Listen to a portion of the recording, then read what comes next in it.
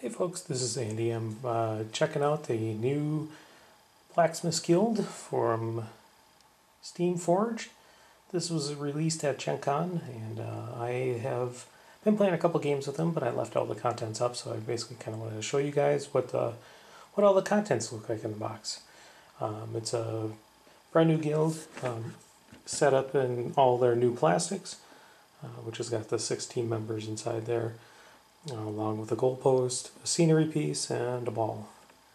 So let's go ahead and get this guy open here so you can actually see what's all inside.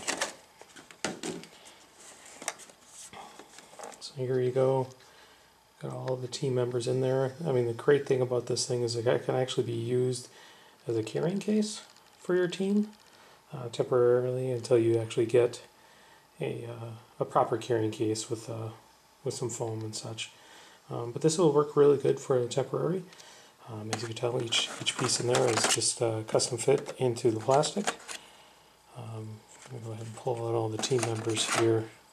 Actually, I'll go ahead and just pull it out when it's ready. So what comes on the inside here is a little advertisement here for Guild Ball, which is downloading the new rules over in Steamforged. And it's also got the kickoff set there, so giving a little advertising for there. The awesome part about this box too is it does come with all the tokens you possibly need for your team, besides the stuff that comes in, like the range rules and rulers and such. So here's a bunch of the tokens here, some fire tokens, which are pretty nasty for that team later on. We'll go ahead and put this part off here. And here is all the normal tokens. These are all just in cardboard. You can buy like full-on acrylic versions of these from Museum Minis. They are amazing tokens over there. I have a butcher set. It is pretty awesome.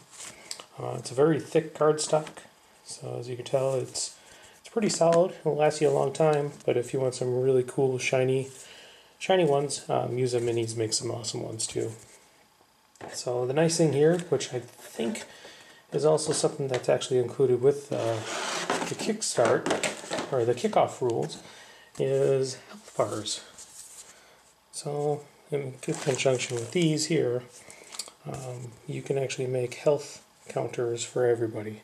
So it's got the names there for ferrite, sledge, furnace, iron, anvil, and cinder.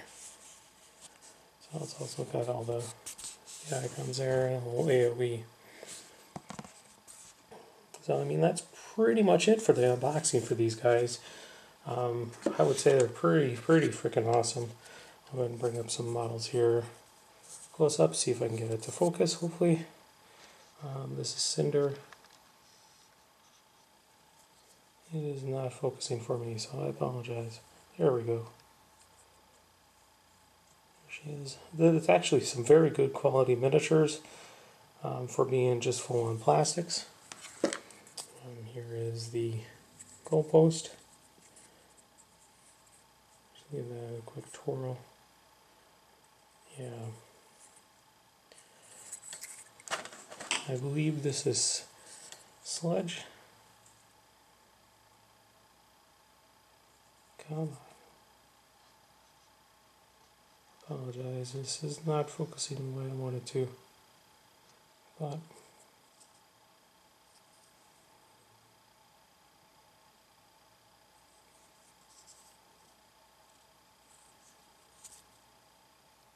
overall, the quality of the miniatures are pretty solid. I'm pretty happy with how Steamforged has decided to go with full-on plastic miniatures. Really makes it easy for the folks that don't do any assembly to just literally just pop open the box and start playing the game.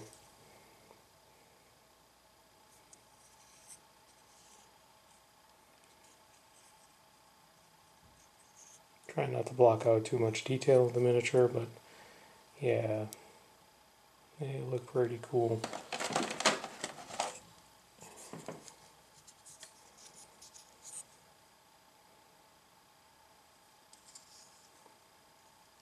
I think next time I do one of these, if I happen to end up getting a box set that's not out, I'll probably have something better planned for showing off the miniatures rather than just holding it into my hand.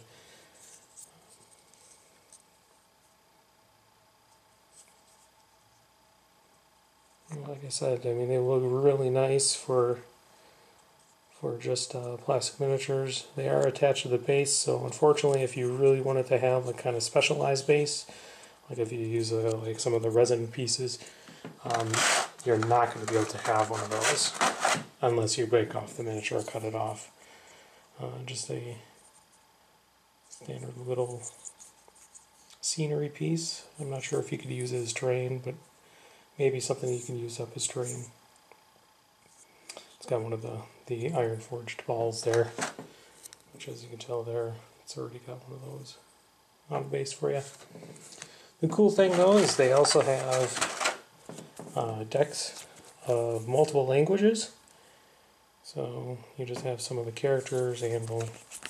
I mean, it's all going to have Anvil on the front here because these are all the different languages that it has. Like I said, I have played with this a couple times before, so I already have the normal cards done and sleeved up for Sledge. Just give you kind of a quick look at the stats. You've probably already seen the stats online for some of the, like GB Scrum and that. I'll have them listed up, but I figure I'll just kind of pop through them, maybe give you an idea. Some of the playbooks. I would say Sledge is probably one of the nastiest playbooks in here. Or actually, it's Iron, sorry. Iron has got a momentous 7 damage on there, which is pretty insane. Where is it, Sledge?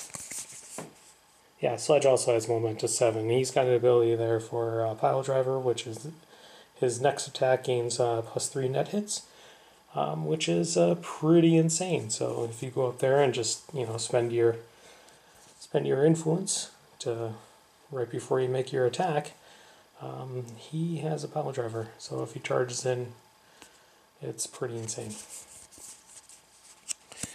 So there you go. And that's pretty much the box set there for the new Guild Ball team, Blacksmiths. Check it out. It retails, from what I know of, at about $50. Very similar to all their new teams that they are going to be released in all plastic form. It's going to be $50. And I'd say it's worth every penny. I hope you guys like this. Thanks.